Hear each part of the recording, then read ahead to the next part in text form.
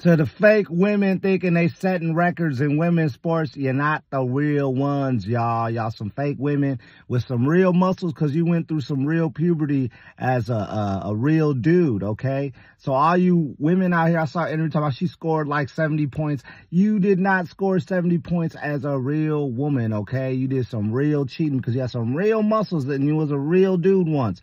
And you went through that real change of being that little boy strength to that man strength. And then you did a little change into a woman's body. And now you're talking about, I scored 70 points as a woman. No, you didn't. You scored 70 points as a dressed up fake woman, and you didn't score all them points. So I don't care what no one says. I don't care how many accolades you get for breaking records. You didn't break no real record, okay? You didn't do no real woman stuff. You did some fake woman stuff. And I don't give a damn what they say.